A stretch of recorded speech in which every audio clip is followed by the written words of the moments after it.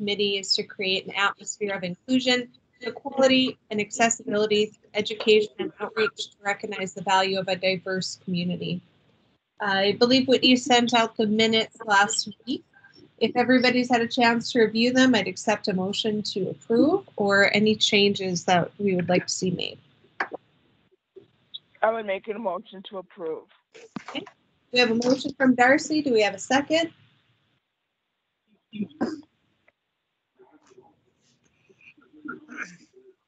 I will second. Okay, we have a second from Shay. All in favor, say aye or raise your hand if you're on the computer and able to. Aye. Aye. Aye. Aye. All opposed? Motion carries. Okay, we'll move on to public comment. Is there anybody, I know we don't have very many cameras on, but is there anybody on the call that's here to make public comment today?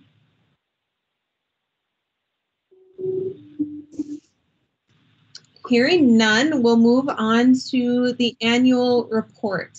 This is something that Sister Hannah has helped us with in the past few years. And I don't know if Sister Hannah, if you were planning on doing that again this year. So why don't, Whitney, where are we at on that? Is that something they've been working on for the last several months, or are we looking to assign somebody to do that? Please remind me. Sister Hannah has the report for this year. She said there's not a lot of stuff on it, but I think she'll do the report in January before her term is up. And then we'll be needing somebody for her to pass the torch on to. Okay. So it sounds like we have two things to go through. First, Sister Hannah, do you want to give us an update on the reports, and maybe we can talk about what days would be best for you to present that to the commission?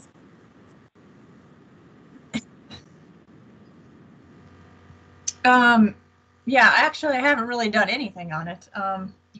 But I have, I have the outline from last time. I can fill in stuff, but yeah, it's going to be pretty sparse, obviously. I'll have to look. Did we do anything in January? I don't believe so. Not that I can recall. I think our spring event had to be postponed, and then we ended up canceling it. And of course, we didn't do anything this fall. We didn't do the library event, right? This year? Okay. Yeah, it's going to be a different report, but I can put it together. Yes. I certainly think you should highlight the video that you and Manisha worked on in this report. I think that was right. that was a new initiative. That's about all we have. So. Well, sure. Lots of pictures. Yep. Take lots of screenshots. Yeah. So you're I do. You're comfortable presenting that at the January commission meeting, Sister Hannah? Yeah, and that would be, when do they meet again? The second and fourth Tuesdays? Yes. Okay. Are you thinking the fourth or the second? That can be up to you, actually. Okay. Maybe the fourth one. Okay. If that works for I think we got bumped or something last time, but January 26th. And they've been meeting, are they letting the public in, or how does that work, or just present? If you are comfortable attending the commission meeting in person, you certainly can. The only request is that anybody in the Tom Baker room needs to be wearing a mask until you get to the podium. And when you're at the podium, then you can take off your mask to address the commissioners. Or if you would prefer, you can absolutely give your presentation via Zoom. So you just need to let us know, Hannah, whatever is more comfortable for you, and we'll help from there. Okay, yeah, I would do it in person probably. Okay. Okay. And we would put that very close to the top of the agenda, so you're not sitting and waiting for an hour or so for everything else to go first. We would give you the first spot on the regular agenda side of things, so you should be in and out within a half an hour or so. Sounds good. And if any other committee members are interested in attending to show Hannah support, that's always encouraged. I know due to COVID-19, some of us or many of us might not be comfortable attending a commission meeting. So if you aren't able, I'd encourage you to attend virtually. And Jason or Whitney, if you can provide us with the instructions on how to do that, that would be great. Sure. All right, so then next, in regards to the annual report, as Sister Hannah unfortunately will be leaving us at the end of her term, and we will still have an annual report to work on for next year. I would be looking for volunteers on who would be interested in taking that process. And Krista, I'm showing a few people with their hands up. I'm not sure if it was from the first motion or if they actually have comments. Looks like it's Shay and Annette. So Shay and Annette, if you have your hand up just by accident, if it's just lingering, if you could take it down. And if you have a question, go ahead and chime on in. Okay, there we go. Shucks, I was hoping they were volunteering. So is anybody interested in taking on that annual report? I guess for those who haven't seen it before, maybe Hannah, you could give them an overview of what the process looks like and how much time you spend on it.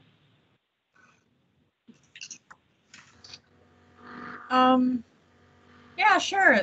The process is pretty easy. I can certainly send the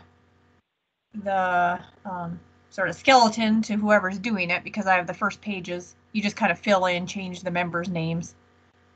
You know, the mission statement, the new ones on there and all of that stuff, the logos are all good. So you would just have to fill in the inside, little description of each event that we did with some pictures. So it's not heavy duty information. It's just something for the commissioners to look through or whoever and see what we've done in the past year, basically. So kind of like tooting our own horn to make sure that people know we're doing things and are making a contribution to the community, I guess. I suspect the easiest way too to put that information together is if you start at the beginning of the year, so that you're not rushing to do it at the end. Maybe each time an event is held, asking people for pictures, or if you're in attendance, taking pictures of it yourself. Definitely, yeah. So I think that's why we'd be looking for somebody to step into that role now rather than when the report is due, just so it's not such a heavy lift.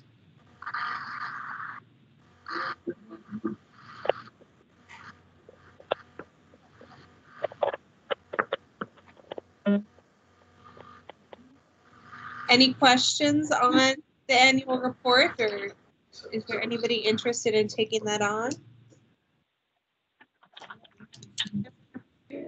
Share content. Yep.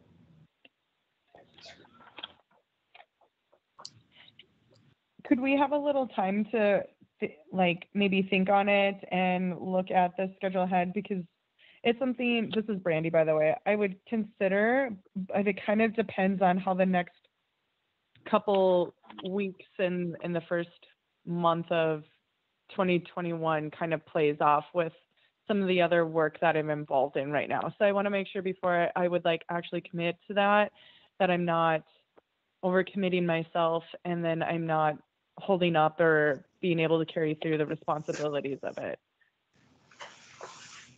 If nobody's interested in taking this on right now, we can table it for the next meeting, and we can try to assign somebody that role in January.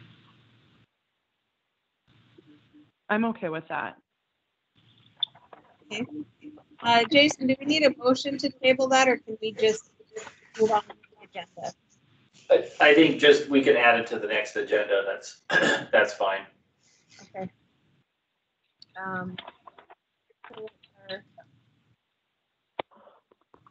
So next on the list would be the cultural awareness and sensitivity training, and this is something, Brandy, that is a kind of a mission of yours. It was something you brought forth to the committee. So I'll probably just toss it over to you if that's okay, and you can give us an update. I believe you were going to propose a few dates to us where we could schedule a time outside of our regular meeting to attend some cultural awareness training. Yeah, so I have spoken with Angel and Leah, the other two individuals who would be assisting me in this training, and we were looking towards the end of February. And so they both suggested that really the dates are kind of open. So I wanted to bring it back to the committee and see if there was a preference on the day of the week. And I know that we wanted it out.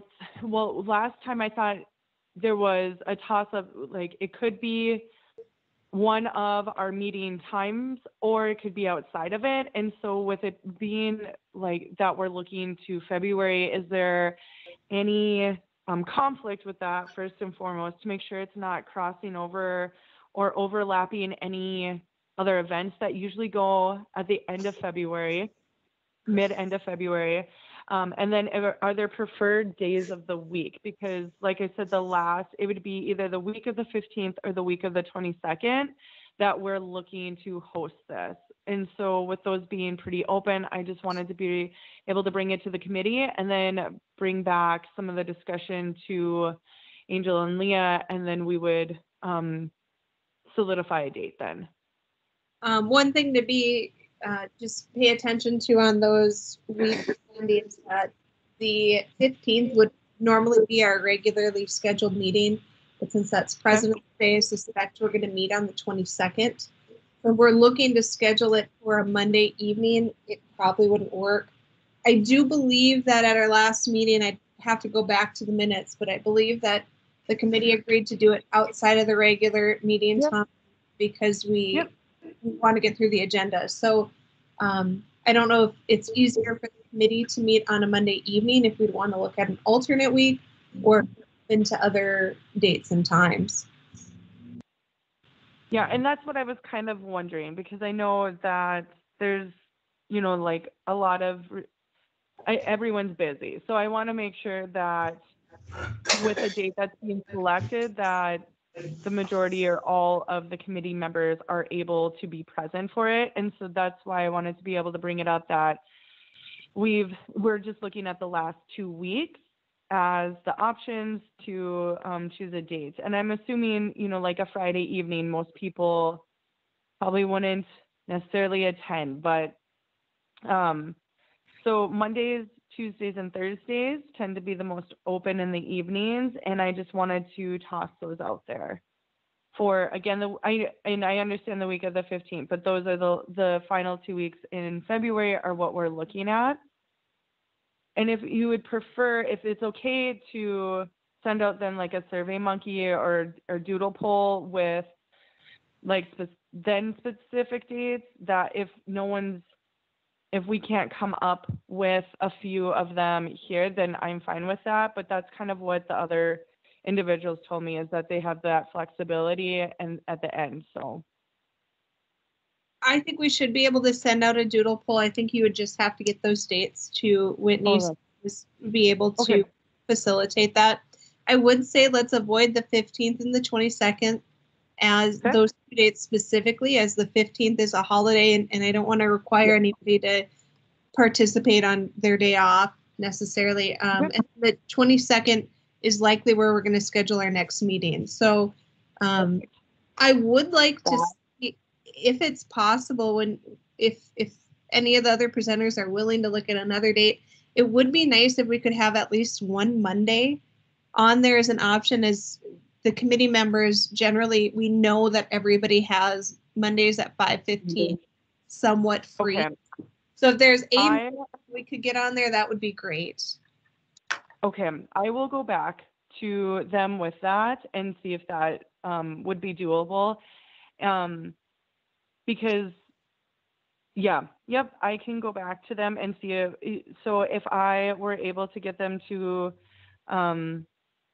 be available on the 8th, is that a date that we could all work with then?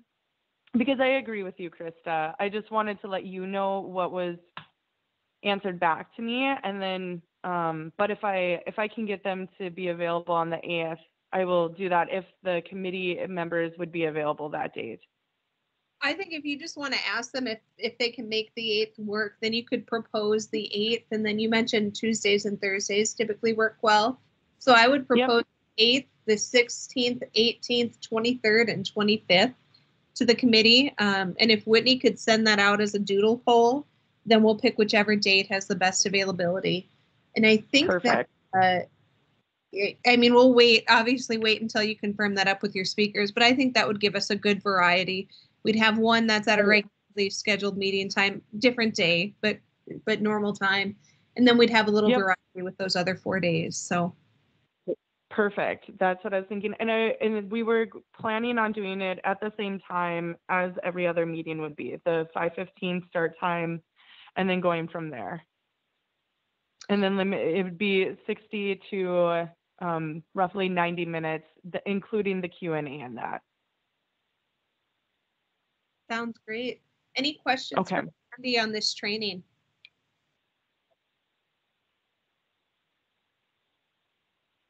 Brandy, did you have anything additional that you'd like to add, or is there anything that the committee can do to help you in preparing this training?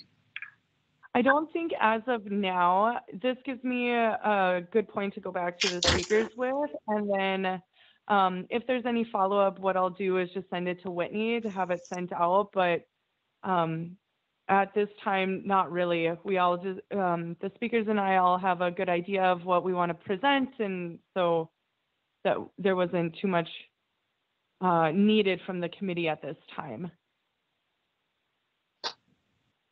All right. Sounds great. I'll pause in case there's any questions for Brandy, and if not, we'll move on to the next item. Krista, this is Jason. Could either you or Brandy, could you rattle off those dates again for the doodle poll, please, just to make sure we've got them all? Yeah, so it was she's going to check on February 8th. So that's a possibility if the speakers are available.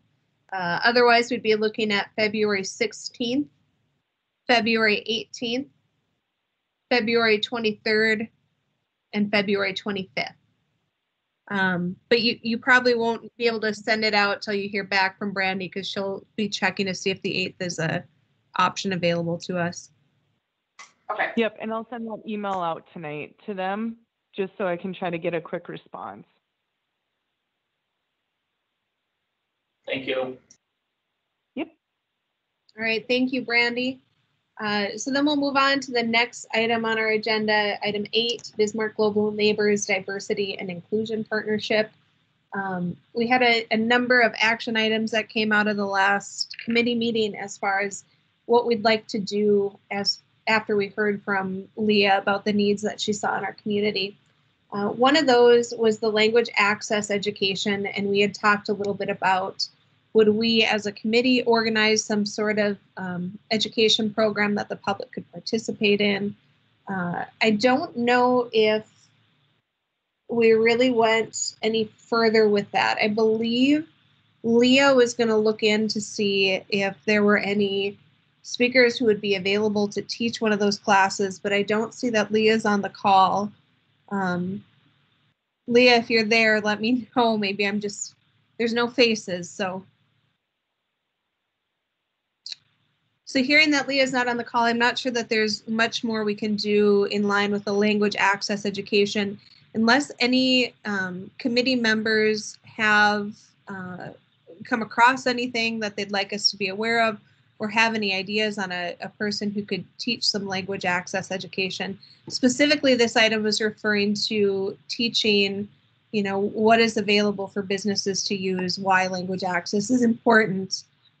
So it would be more of a presentation put on by the Human Relations Committee for businesses in the city of Bismarck.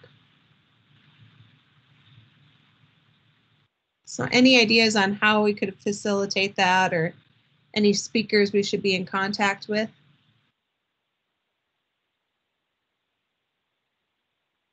I'm not familiar with anyone at this time, but if I come across anything, I would be more than happy to share that. That would be great. Thank you, Brandon. Yeah, I mean, no promises, but I feel like that's tough. But I can put out some feelers and see what I can get back, if anything, honestly. Definitely, I appreciate that. I think Leah had a few people in mind, and she must not have been able to join us today. So I can Okay. follow up with her and see if she had any specific people in mind and how we could go about pursuing that. Any other questions or comments on that one?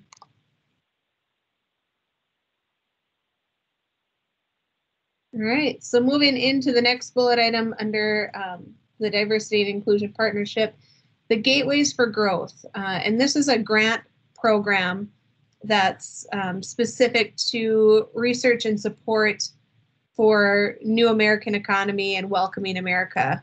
So it aims to improve immigrant inclusion in their communities. And I see that those are linked. So, feel free if you have the agenda up and you want to click through and learn a little bit more about that program, you're able to.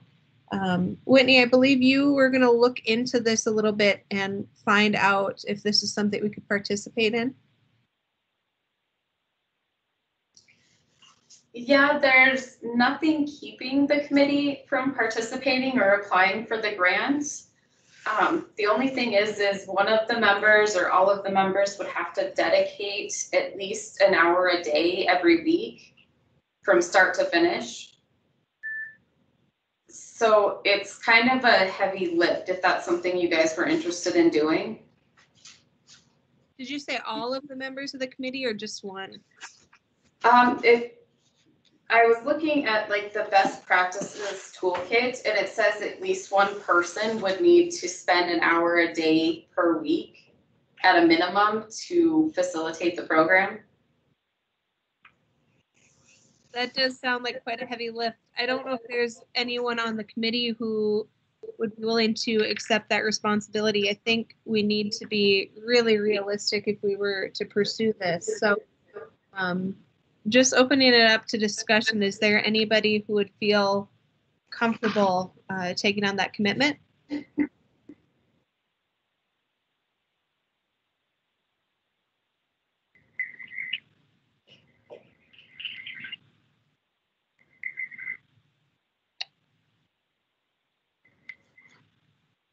Since I'm not hearing any feedback, I'm thinking that this is an item that maybe we can keep in the back of our heads, keep in the back of our minds, and maybe not pursue at this time.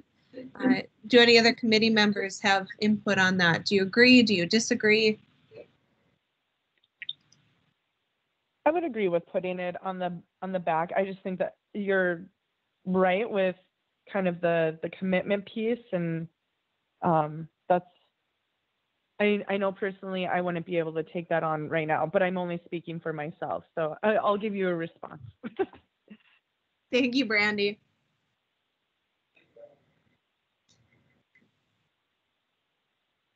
Any other input there? I'd love for it to be a discussion. I don't just want to say, hey, this is what we're doing. So if anybody else would like to chime in and share their thoughts, I'd really appreciate it. Hi, this is Manisha, and I'll just say it does look like a big commitment, and I don't know if personally if I have the time to commit an hour a day and week. That is a heavy lift. So just my 2 cents. Thank you, Manisha. Kind of in the same boat right now. It's a 50 ask. Is there anybody who would like to see us move forward with this grant or would have the time to dedicate to it?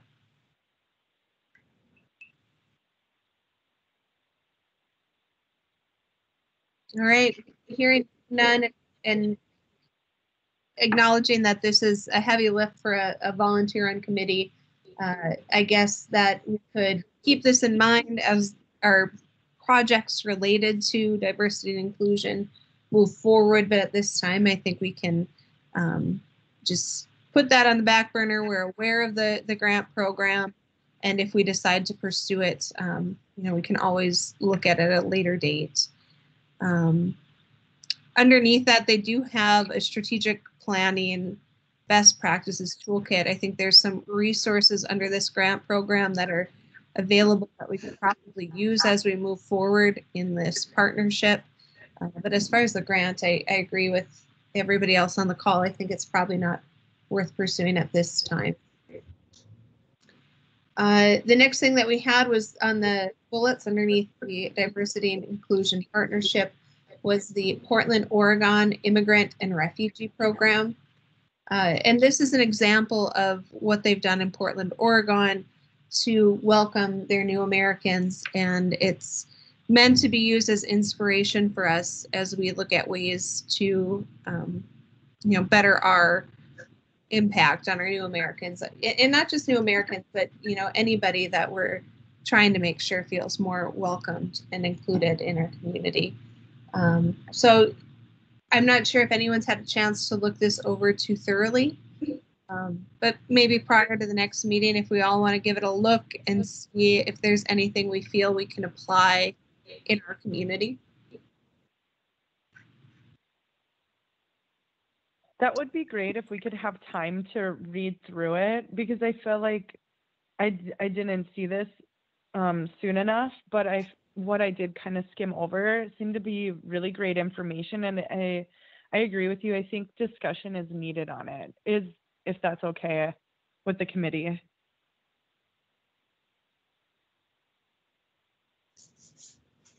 Did anybody have a chance to look this over?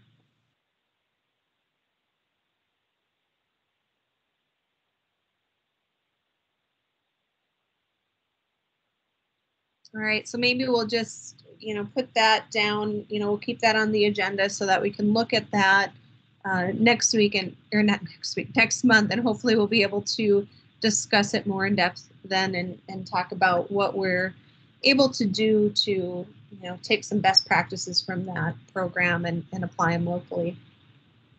And the last thing is the Human Relations Committee Discrimination Forum. And Whitney, I think that you've been working on this and you've made some progress. I know that there's, you've sent a few emails, and I believe there's, a lot of changes that came to our website and to the forum since our last meeting. Do you want to go over those?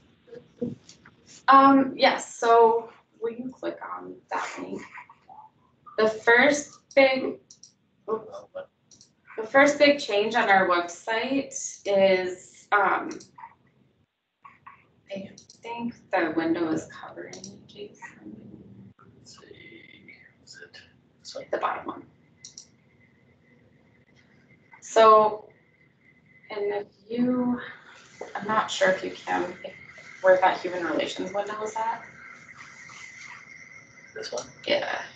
So at the bottom of the screen where it says select language, you can change the website now into any of these languages, and the people filling out the form can then understand what they are writing or what they're reading.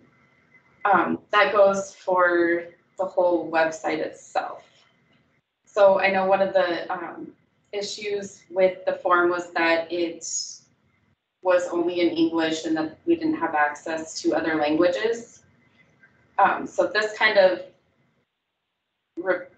fixed that problem. Another option was to have some printed forms at the library. And if you guys were wanting that to be done, we can do that. We just don't have the option in different languages. I mean, unless I go through each of those languages or languages that are prevalent in our city, we can do that and have those printed for the library. But yeah, that's about all that I have on that one.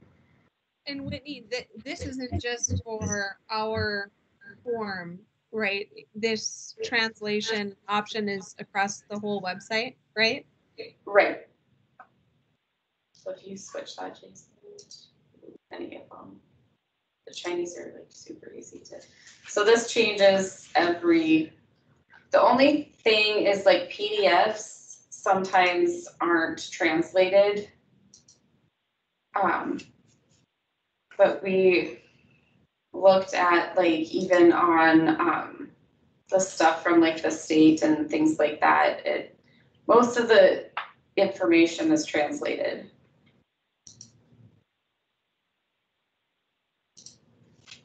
That's amazing. So one step moving forward, I called Civic Plus and I said, I saw it on someone else's website and I'm like, is this an option we can purchase for our website? He's like, oh, I can put that on there right now. So I thought it was really cool. It made my day. Such a simple change, and all we had to do was ask the question. That's awesome. Yeah. This is amazing.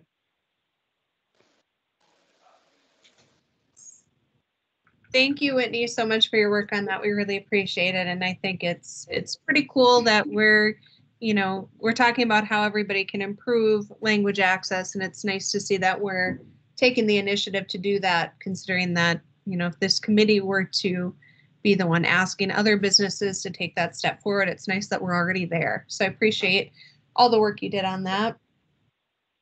Before we move on from the diversity and inclusion partnership, I did want to touch on one thing. I think that this has been a pretty slow moving agenda item. We've had it on there for several months and we're not making a lot of progress. So I'm wondering if it would be better if we had somebody who was the lead maybe on this project who, reported back. We can say, read these documents, but if we're not reading them and we're not coming prepared for discussion, I think we're just going to keep coming over it and kind of wasting time going in circles, going through all the bullet points. We've spent about 10 or 15 minutes on it now, but we haven't been able to take any action. So I'm wondering if there are any committee members who are interested in being the lead on this. And I know it's an ask, but as a volunteer committee, we can't have all these responsibilities fall on the same people. So I'm hoping that one of our committee members would be interested in taking this on. If not, I think it'll probably fall on me, but I would really like to see some committee members take this on as a initiative and maybe lead the progress going forward. Krista, what part are you asking to be taken on with the leading and the lead? Sorry, I just want clarity on what you're asking. Well, I think it would be having those conversations with Leah, connecting with her, making sure that she's aware of the meetings, she's able to attend, maybe things that I think it would kind of be all encompassing. So the Gateways for Growth, we're striking that, right? Because as of this time, we don't have anybody who's willing to make that commitment. But as far as that immigrant and refugee program and the language access education, to move that forward, I think we need more than just committee time, perhaps. I think it's going to be conversations with Leah, maybe reading through that program information and reporting back to the committee so the committee can take action. I'm not sure that we're really going to progress past it unless, we have somebody who's passionate about it and willing to push it forward. So I think if there's anybody who's willing to take on that initiative, that would be absolutely wonderful.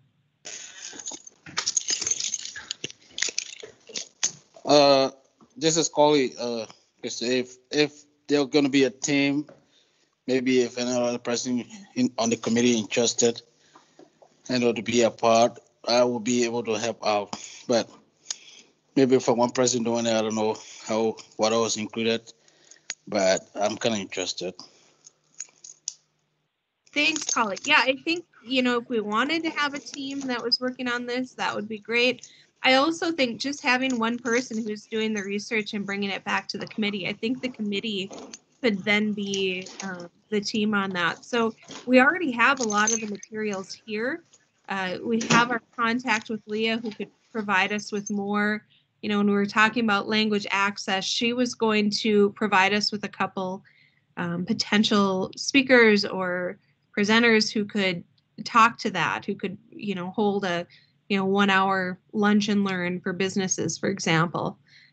So a lot of it is just connecting with Leah, finding out to determine those resources, and then this immigrant and refugee program from Portland, Oregon. I think if somebody combed through that and came back with points for the committee so that we knew you know, hey, this is what this program is about. Here are a couple things I liked. These are the things I can implement. I think our committee could implement, and then we could have a discussion. So I think we really just need a point person to be the lead on it, to guide us through those conversations. Is that something you would be comfortable doing, Collie? Yeah. Okay. I just thought it was the whole council report that needed to be put in place. But yeah, I can work with Leah about that, and we can get some information to get to the committee. That would be wonderful. Thank you. And like I said, the committee can kind of help if you bring that information to the next meeting. The committee can help with those discussions, and will help in any way possible to move it forward. Okay. Yeah. Thank Sounds you, good. Holly. Any other questions on or comments on the diversity and inclusion partnership? Kirsty, if you just give me if you just send me an email, and just as a reminder, some bullet points on what I'll be getting from Leah about the information, then I can take over. I can proceed with that. Sure. No, I can send you an email. And like I said, really, it's just asking her if she knows of any presenters who could teach a language access education program to local businesses. So how local businesses could, integrate a language access program. That's what we're looking for people to present on. And then again, just to look over that Portland, Oregon immigrant and refugee program, and then report back to the committee what you think would be some items that we could try to implement on a local level. And then, once we hear from you on that, then, we can hopefully have a exciting discussion about how we want to move this forward. All right. Sounds good, Christy. I got it. Thank you. Thank you. Okay. Any other questions or comments on the diversity and inclusion partnership? I had questions on the form. Is that part of? Okay. So I was reviewing through the form that is out on our website, which I think looks really, really good overall. My follow-up question is, I noticed that in there it had gender but not gender identity, and is that something, who would we need to talk to maybe make that change or adjustment? Because I think it's really important to make sure that gender identity is separate from sexual orientation, since they are identified differently in communities. And then also with hate crime, since we don't have a city ordinance and the state of North Dakota does not have a biasy or hate crime bill, how would we then move forward with that sort of information, and who would we be reporting that to? Like the police, the labor and human services? Because when I'm looking at some of these, I'm just curious on what sort of partnerships or collaboration we're doing, because for example, with employment and housing, those are going to go through the labor and human services department, but almost everything else is going to go through the court system. And so if we don't know who we need to be directing, I guess I'm just kind of wondering where we're going to be, where this information gets sent off to, or if there's a process after that, like through beyond our committee, so that we're not just holding this information, that it's actually going out to where it needs to be going. Sorry, that was a really long statement to a really short question. No, I'm glad you brought that up, because that was something we talked about in the last meeting, and we wanted to identify, because I don't know that the process has ever been established or in place. And then we talked, at length about this at the last meeting. Yep. Where these complaints go, how are they handled? Because as an advisory committee, we really don't have the power to enforce these. And so, we were go ahead. To talk about that today, and I just missed it. So I'm really glad that you brought it up. Whitney, do you or Jason have any insight on what the process has been, or if we have received any discrimination forms and how they've been processed? To this date, we don't have records of the forms being received, and so, or at least since Jason and I have been in this office, so going forward, we would need to establish a new process. Most of the time, if we get a form like this, or we get a complaint or a concern, we direct it to the department that it's related to, or we try to get that person in contact with the right resources. So if it comes to the committee, then the committee could further on, or, you know, come up with a process to get the information in the right hands. Can I offer up something? So the work I'm doing with the North Dakota Human Rights Coalition is a lot of this. And so I have been building relationships with people who are working on similar things or their different avenues. And would it be okay to share that we have this forum? Because I know with like Erica Thunder through the governor's office, she would be able to better assist us in how we could potentially support anyone who would file a report, like I said, with employment and housing, and getting them connected with the right people. And then I just completed 6 separate trainings with the Bismarck PD on cultural competency this month. And so that's something we're establishing right now as kind of the follow-up to that training.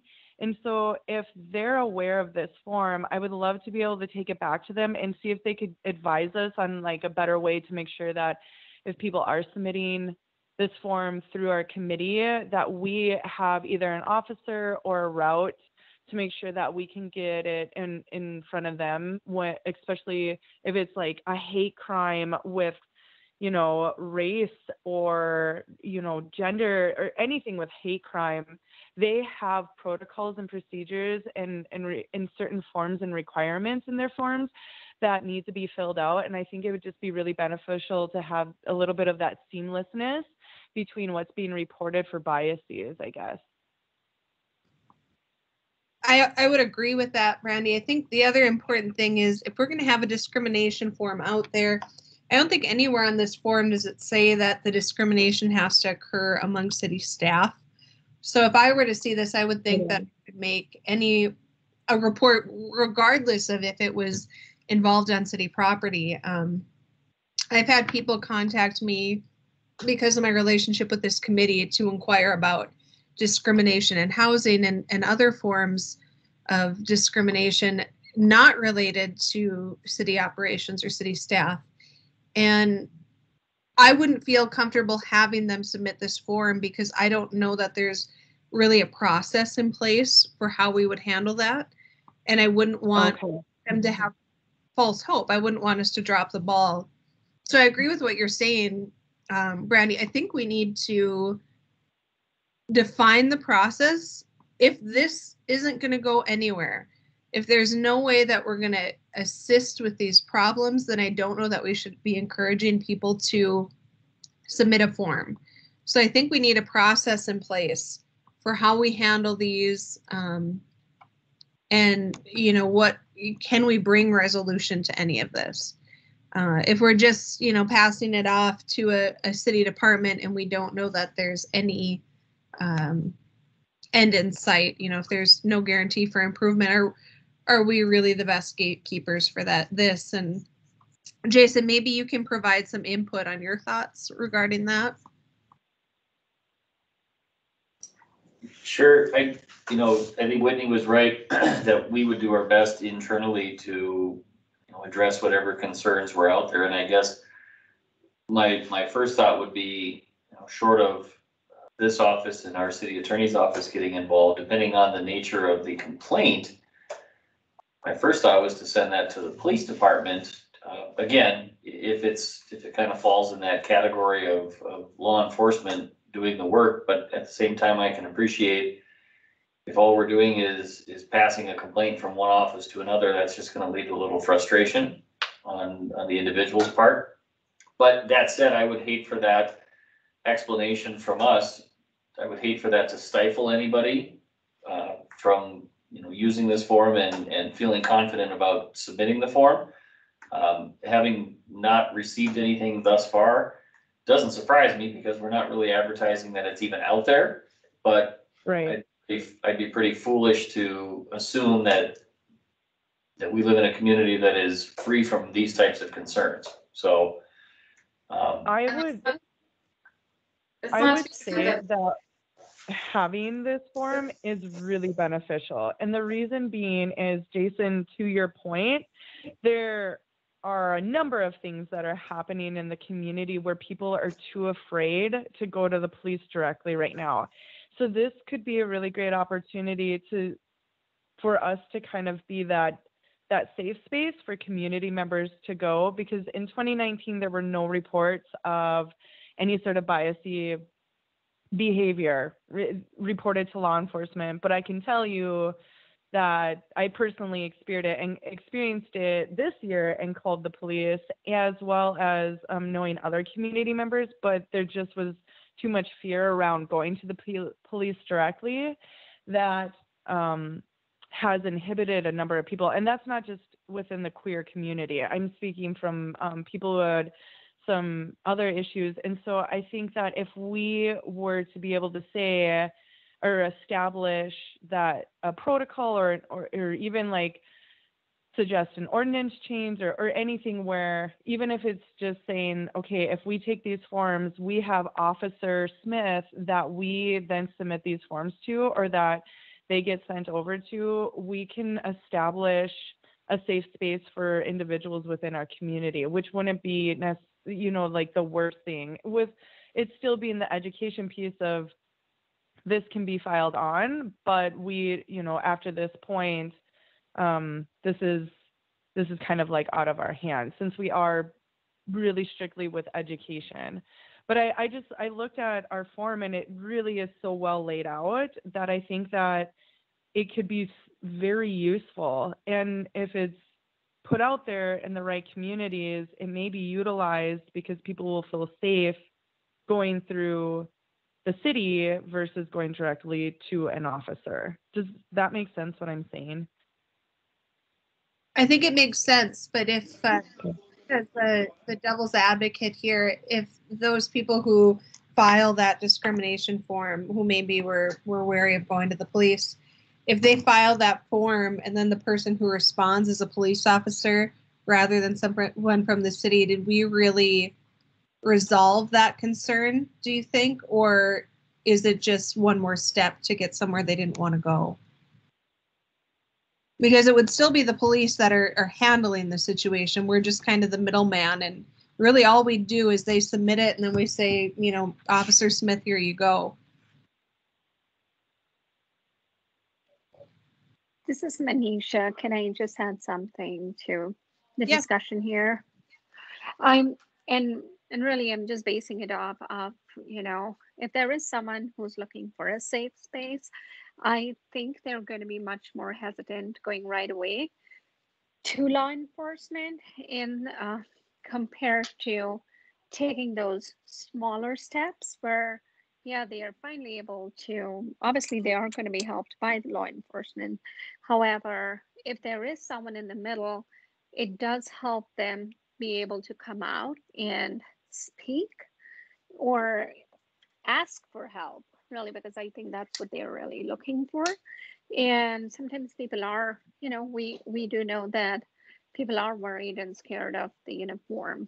And so if one of our goals as a committee is to provide that safe space, then I think the information coming in from the form might help the person, whoever is submitting it. Thank you, Manisha, and thank you, Brandy. So if we're going to move forward with this, do we want to just have these forms go to the police department, or do we want to work with the police department to identify a process? Maybe who's the officer in charge of these complaints? if we're talking about setting up a process, I think we'd have to make some changes moving forward. Any thoughts from the committee on that?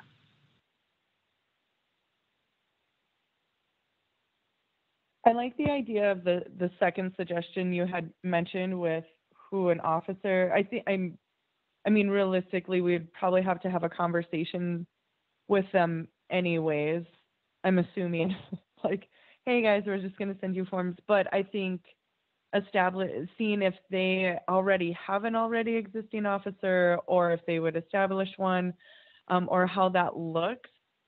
I'd be more than happy to reach out to the officers I've been working with. I've been working with Chief Dravovich and Officer Horn and Officer Ziegler, who are the community officers, which falls underneath, so with Officer Horn and Officer Ziegler, it literally falls underneath their roles and responsibility. So I would be curious to see if this is something they would already be prepared or available to take on. Or have better guidance for it. So I'd be happy to reach out and ask if that's something you'd like me to do. That would be great, Brandy. Do you think we should have one of the officers attend our next meeting so we can discuss this? That is a great question. Manisha, yeah, that's a great question. Manisha, I see your hands raised. Did you have a comment? I just wanted to get a clarification. I have not seen the form, and so my question is, as someone is submitting the form, is there any place in there which states that, hey, when you're submitting this form, we're going to try and connect you to someone who is an officer? Because I think letting people know up front is also an important thing to do.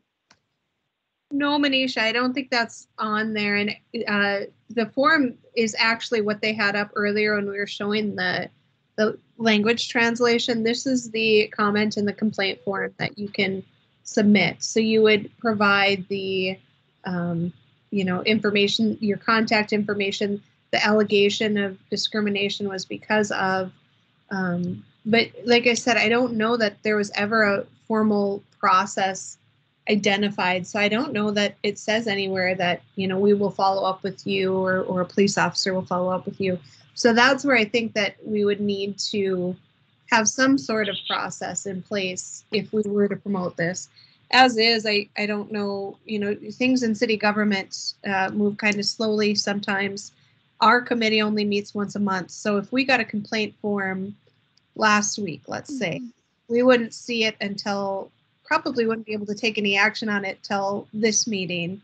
And at this time, we don't even know what our process is. So it would just kind of hang in the balance. And if somebody filled out this form and they were discriminated against, I don't think we can just sit on it for, a month or several weeks before they get a follow-up. So that's where I think we need to identify a process. And to yours and Brandy's point, perhaps it's a relationship with the police department in, we're going to promote this form. If we get any complaints, we're going to send them to you. And then maybe either somebody from this committee or city staff would respond, to somebody to say we forwarded this on to the Bismarck PD. Or maybe we just put it on the form that this form will be committed to the business or would be submitted to the Bismarck PD. But to that extent, that's where I wonder, we're playing that middleman role. It seems like we're just passing the buck. It seems like maybe this is something we should be urging the Bismarck police to take on so that there's not so many levels to get that complaint submitted. But if we think this would be more successful in garnering those comments and complaints than one on the police's website, then I think if that's the intent of the committee, then I think we stick with the form and just develop a process. Thanks, Krista. I agree with you. I mean, yeah, you have very valid points, and absolutely. I mean, it's not for us to be we're making a decision about how to go about resolving any kind of complaint. I do think at this point it'll really help us as we have someone from the PD come in and, if they already have a process in place, and if they say they have a great success rate, and maybe we don't need the form. However, I do feel if we have a form, it could be just a safe haven for people if they want to, but absolutely getting a process would be really important here.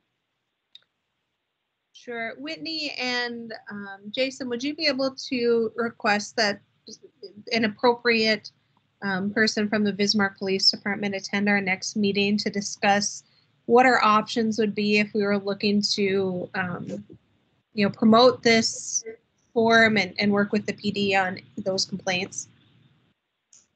Yeah, definitely, Krista, this is Jason. We can either reach out to Chief Dreyevich directly, or Officer Horn reports to Sergeant Brocker. He's in charge of that division within the PD for the community relations and outreach side of things. So either way, we can talk to one of those two individuals and see if we can get somebody available for the, the January meeting. Any other discussion on the human relations discrimination form?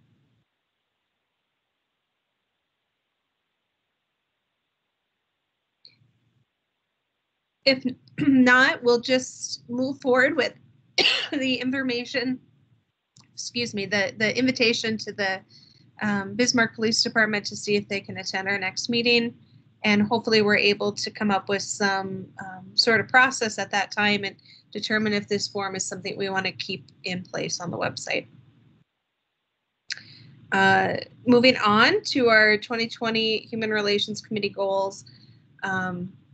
Top of the list is full committee. As you know, we're going to be losing a few members of our committee as their terms expire in 2021, in January of 2021. I believe we've received a few applications. Whitney, can you give us an update on that process? Have they been forwarded to the mayor, and are we looking at having someone appointed at our next meeting? We have 3 people being appointed at the next meeting. 2 of them are current committee members, and then we have 1 new member. I'm trying to find the. Yeah. Just give us a second. We're going to pull up the agenda for tomorrow. Darcy, Manisha, and then a new member. I think it's Sargiana Wutsky. She applied, and the mayor picked hers out of the 7 other applicants that we had. 7 applicants, that's impressive. It is. He was pretty excited to have to go through that many applications, and he had them for a couple weeks and really reviewed, took his time to review them before picking, and he made his selection. And so the letters went out that the commission would be reviewing for approval or for appointment. And then we should have new people. I believe I put for them, or for at least Sargiana, to attend the January meeting on her letter that will go out, just so she could get to know everybody, kind of have a warm-up meeting before she's officially appointed. Wonderful. Thank you for all your work on that, Whitney. One of the terms that's expiring in January, a current committee member who will no longer be serving is Sister Hannah. And I think I speak for all of us, but I personally want to thank Sister Hannah for all of her work on this committee. She's been a driving force. She has taken on so many projects, led so many initiatives, and everything she does is heartfelt and meaningful, and you exercise such great care in all the work you do. So thank you for all the work you've brought to this committee. You leave behind big shoes to fill, and I'm personally sad to see you go, but appreciate all that you've done for this committee. So thank you. Thank you, Krista, for that. Thank you. Looking forward to meeting the new members, and of course 2 of our members are already here. So thank you, Darcy and Manisha, for your interest in staying on. the committee. I look forward to what we can do in 2021. But I guess we'll likely, I don't think that there's going to be any debate. So it's very likely that Sargiana will be our new member, and hopefully we can all be very welcoming to her at the next meeting and make her glad to be joining us. Student liaisons is the next thing up. We've tabled that discussion till May. In case any of you were not at the last meeting, we decided to table any discussion and progress on that until May because we just weren't getting any applications in. So in May, we'll revisit the process, see what we can do to raise awareness and move forward with that. Diversity University, this fall, as you know, because of COVID-19, we were not able to host our cultural dinner. And in place of that, instead, Sister Hannah and Manisha took on a little project. I believe Whitney sent out a video to the committee members today.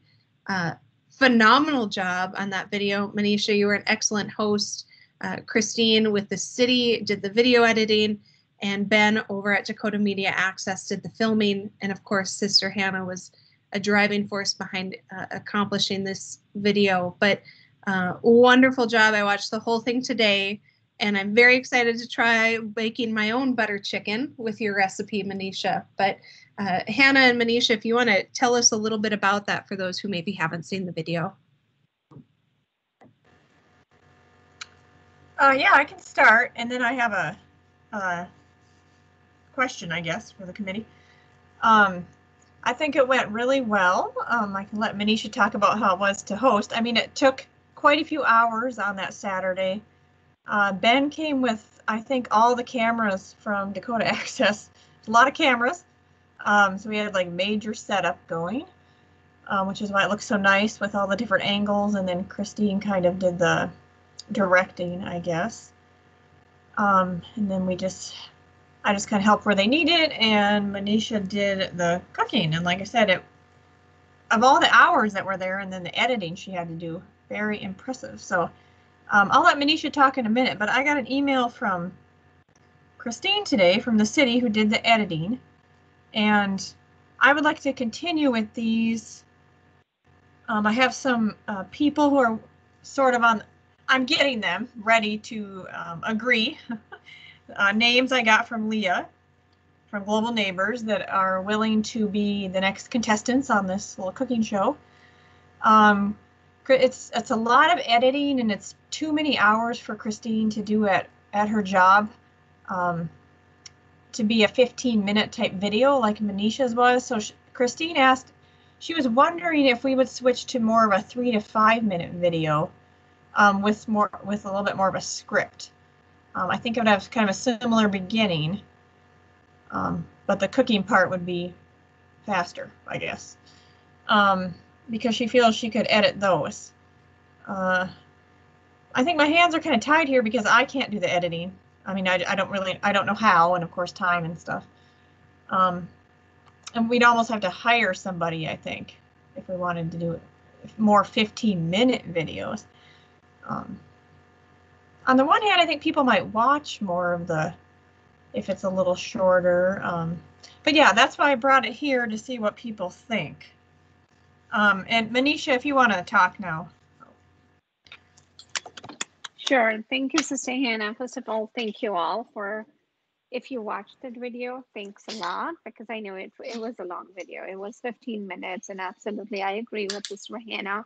I think I was just cooking, but the other people were standing and watching and bearing with me, and it was about a 3-hour thing. So I agree that, all three people, Sister Hannah, Ben, and Christine, they had to put in a lot of work, and I can not even imagine how much work would Christine have had to put in to clip that 3-hour thing to a 15-minute.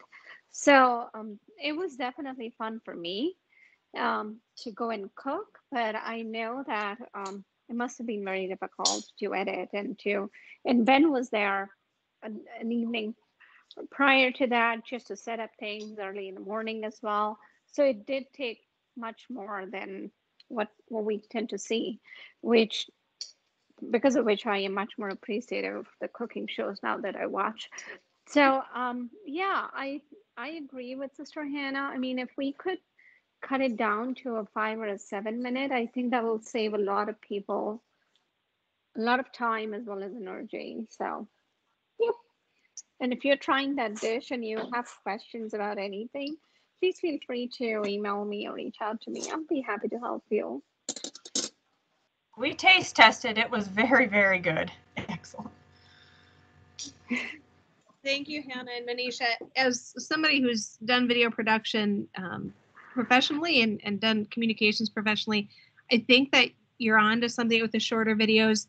I think one way that could easily, we could easily handle that is if you've ever seen any of the Tasty recipes, or, it's basically a shot over, a bowl or oven. It's a close up where all the ingredients are pre-measured and you're just kind of dumping them in a bowl, and there's that catchy music behind it. And so you just dump it in a bowl, and it's on the screen. It says, 2 tablespoons cayenne pepper or something. It's sped up. That's right. Yep. It's really sped up, and it's just, we would probably have the person who was teaching the recipe would probably speak for, 15, 20 seconds at the start, talk about their culture and what they're cooking. And then you just go into the music showing, the food being dropped into the bowl, it going in the oven, and then a final shot of it, how it looks. So I think that would probably be more manageable for Christine.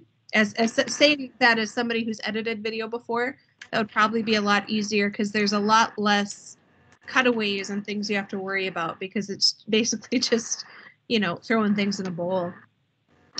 Yeah, and we need Ben too because I didn't really get trained on the, there was just too much going on.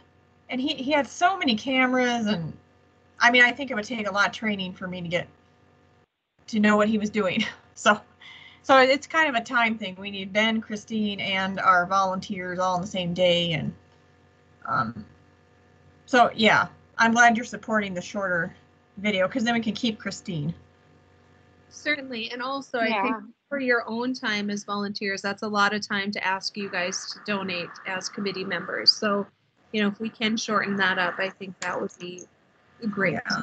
We're hoping to do 2 in one day next time, I think. So. Okay. When are you planning to do the next videos, Hannah? Well, I'm hoping January. I'm finding out first when Christine's available and stuff, and then I'll move to my people that I'm working on to give them a few options. But I think Saturdays, is really the only time, I think, because of people's work, Sure. Well, I'm not going anywhere in the near future, so if you want me there to help out in any capacity, let me know. Oh, okay, sure. I'll be there. Just let me know when you guys are doing it next. Mm-hmm.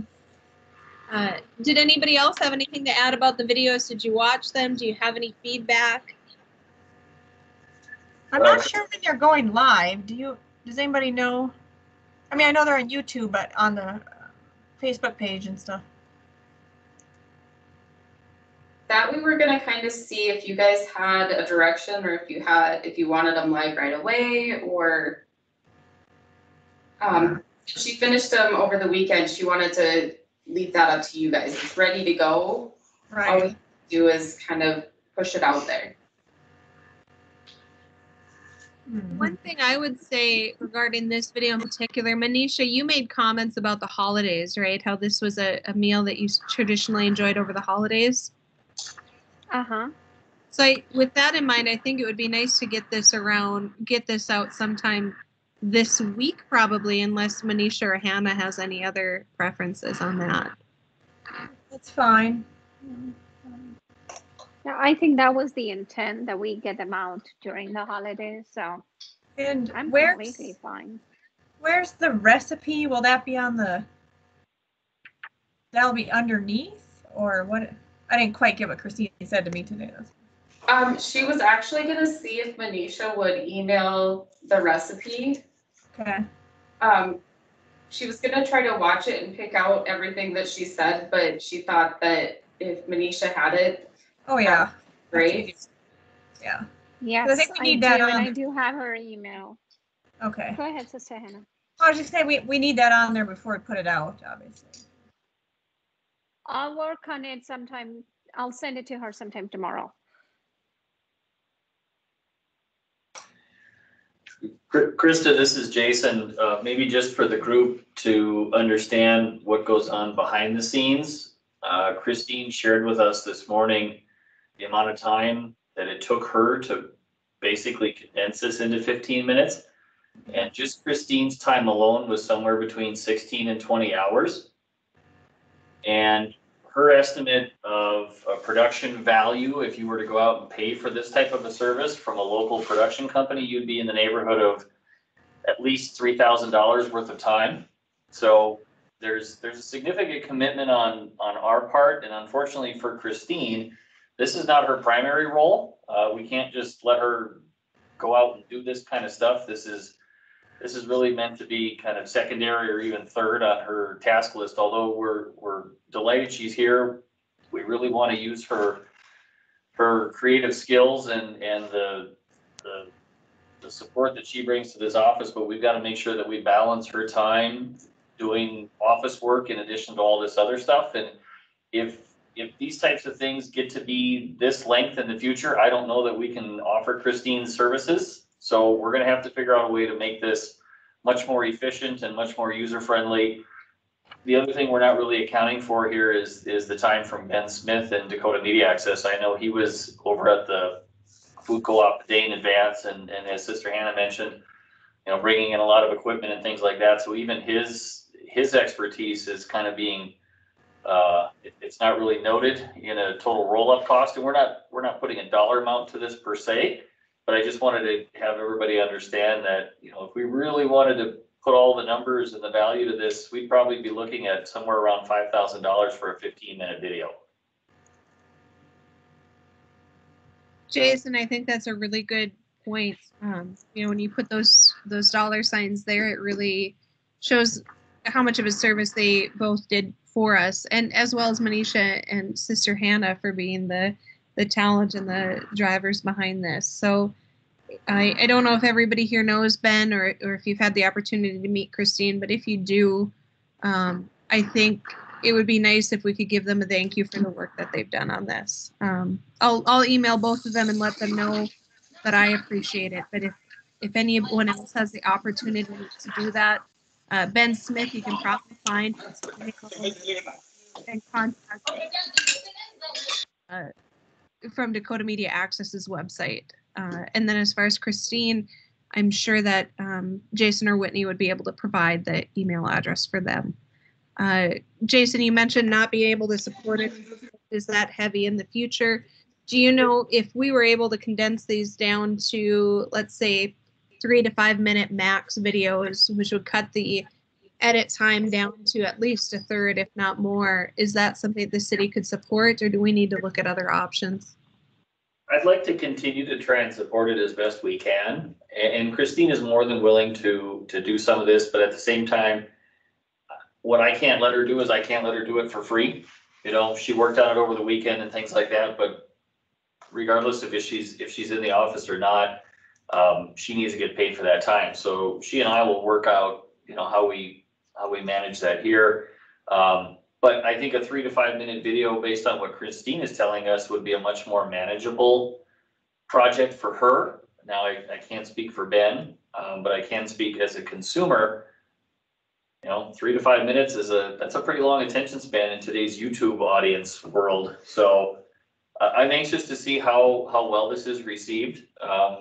Through YouTube analytics here, we'll be able to see how many people watch the video in its entirety, how many kind of clicked through it, how many dropped off halfway, and that might help us better understand what the audience's attention span is and hit a better target that way too.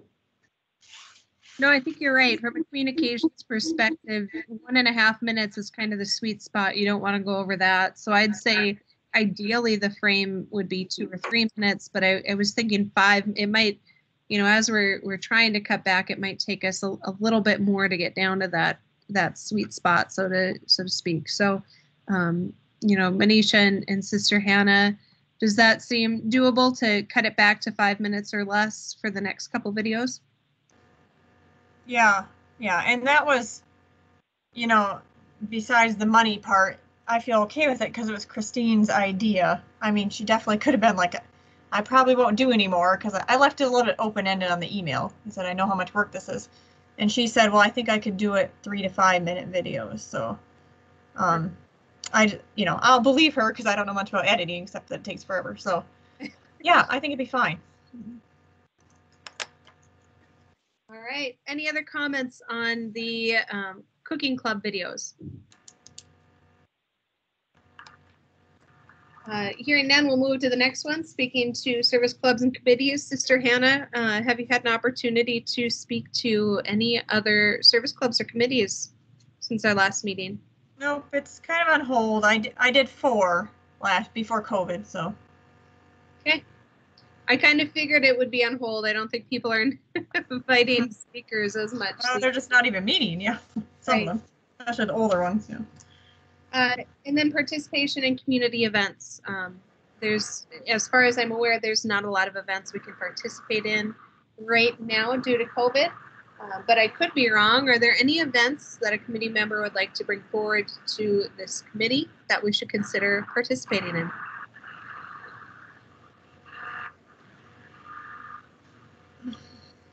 Just share, I was gonna say, just share the video when it comes out, you know. Participate in that, I guess. The cooking video. Thank you, Hannah. I definitely will. And I'm going to make it, and I'm going to tell you how it turns out. Awesome. Turn out as well as Manisha's, but I'm going to give it a go. Maybe I'll create a video of my own showing how bad an amateur chef can do at Indian food. What was that, Jason? I was just gonna mention that when the video is ready, when we have the recipe and all that stuff and put that into the comment section or wherever it ends up in the information, it's most likely that this office will push it out on the city's Facebook page. And once we've done that, for those of you that have that social media platform, we can make sure that Whitney sends you guys a link. And if you guys want to share it with your network, that would probably be the best way to get it out there. Thank you, Jason. All right, it looks like we got through our goals. There's one thing under other business that I would like to bring up just prior to the start of our next year as a committee. And I'll be brief, I promise. I'm sure we all want to move on with our evenings. But this year we had several committee members that missed 3 meetings. So I just wanted to touch on that. There were probably a lot of absences, due to COVID or other things that had come up. But just a friendly reminder that as a member of this committee, it's important that committee members attend meetings so that we are able to move forward with projects and have full discussion. So in the year ahead, the expectation has and will be that each committee member is responsible for attending 8 out of the 12 committee meetings. If that's something that you feel like you're not able to do, you don't have to say anything now, but you can shoot me an email and we can talk through it. But I just want to make sure that everybody is aware of the expectations so it doesn't come up down the road. And I think that, if there are certain exceptions that can be made, if there was a, really strong expectation, if there was something terrible happening, if somebody was very ill or a family member was very ill, I think we'd be willing to work through those things. But we just have to have people at the meetings so that we can move forward with business. So that's all I had to say about the attendance. I think nobody got into trouble this year. We had really good attendance today, but there are a few people who, if they hadn't attended today, might have, met that just barely inked by on the attendance requirement for the year. So I just wanted to reiterate that. Other than that, I don't have anything to add during this meeting. So I'll open it up to the rest of the committee. Are there any other business that we need to discuss? I do have one comment that I'm going to make here. Yes, Darcy, go ahead. I thought I would let you know that my brother Dave is in the People's Magazine. Oh, that's great. What's he in the magazine for?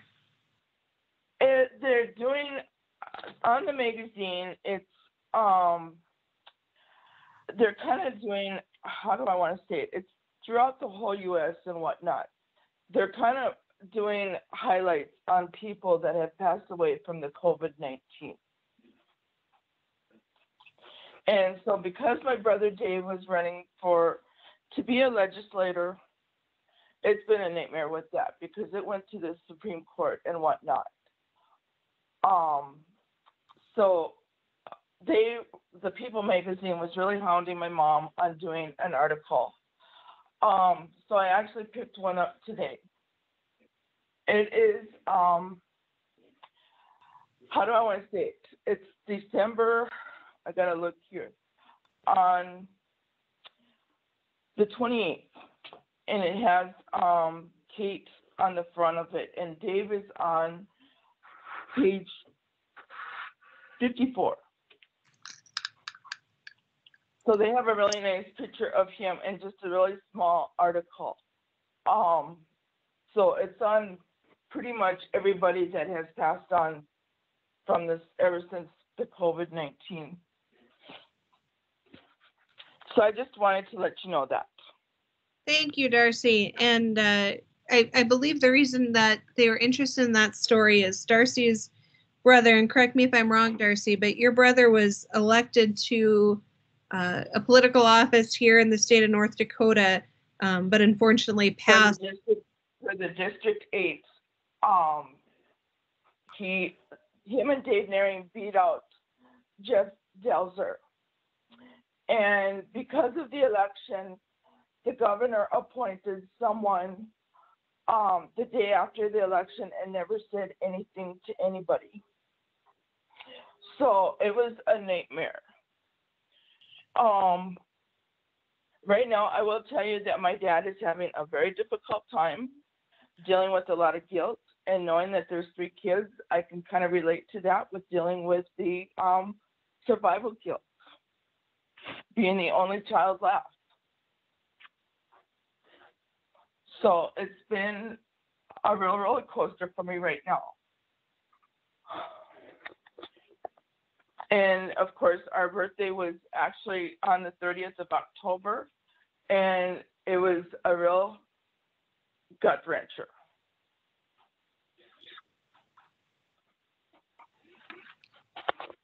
Can't imagine how hard that must be to go through, Darcy, and we're certainly here for you if you ever need somebody to talk to. I hope you know that. Well, I do, and I will say this one thing about Mayor Bakken, because he knew Dave also, and I told Steve that because Dave and I are twins, that's why I say the survival guilt. Because both of my brothers are gone in the month of October. And I told Steve, and I guess I was only going about how I was feeling at the time, and I said to Steve, I said, yeah, Dave is my twin brother. I said, I don't even know if I even want to celebrate my birthday this year. Steve actually told me, and he kind of woke me up with it, and said to me that if you don't celebrate your birthday, then you're not celebrating, And oh my God, is that so true? So I do, and I've talked to Steve, not all the time, but he kind of checks in every so often. So I do. I thank God for that part. So yeah, it's been very, very tough for the last few months.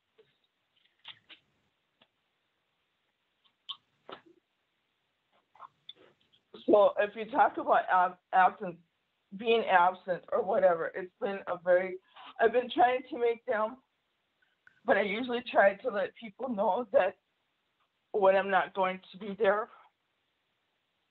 So I don't know if that counts as an excuse or what, but I'm trying my best. No, Darcy, that's understandable. I think, and you've only missed 2 meetings this year. I'm looking at our attendance right now. So I've missed 2 meetings this year. I missed February and I missed October. So you and I are kind of in a fair place. We're not in a position to be worried. more for, if there's anybody who can't meet that 8 meeting requirement. And of course, a loss like what you've suffered is something we would certainly take into account if you were to miss, several meetings. Those are the type of extenuating circumstances that exceptions can be made. So. Well, one thing I'm going to tell you is that I lost both brothers in the month of October, and I'll tell you how close it was, and it didn't really hit me until after I found out about Dave. My youngest brother was killed in a car accident in 1980. He was 11. Dave was 55, so I'm really beginning to hate double-digit numbers here. So yeah, it's hasn't been fun, and just because of the legislative session and reading the articles in the paper, oh my God, it has made me really angry. So it pays to have friends as legislators, because when they start calling my brother Mickey Mouse or why in the hell did we vote for a dead person, oh my God, I wish people would do their homework, because Dave passed away on October 5th. And I'm just going to round it off to a month because the election was the 3rd of November. The state could not take my brother off the election ballots. So I just wish that people would do their homework. Thank you, Darcy. I'm sure it's been a very difficult time for you, and I think we're all very sorry to hear of your loss. If any of the committee members see that People magazine and want to take a look at it to learn more about her brother's story, it sounds like it should be available now. Well, it is, but I actually went down to Target this morning, and I actually called my mom to making sure which the date was or whatever. It does have Kate. Okay.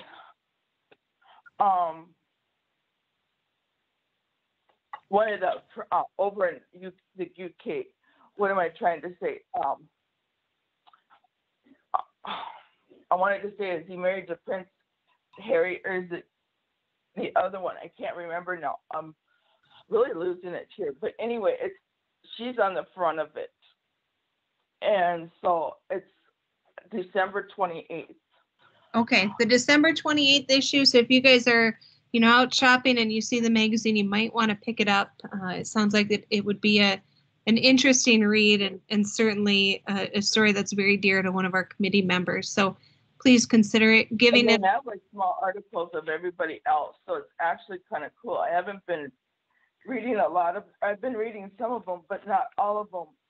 But some of them are even like really small, like infants and whatnot. It's been kind of gut-wrenching. Absolutely. Thank you, Darcy. Unfortunately, in the sake of time, we're already at 6:44, so I think we're going to have to wrap up. So I'm going to do one last call for any other business from the committee. Hearing none, I'll make a motion to adjourn. Okay, I have a motion to adjourn from Darcy. Do I have a second? I'll second. Okay, Brandy seconded. All in favor, raise your hand or say aye. Aye. Aye. All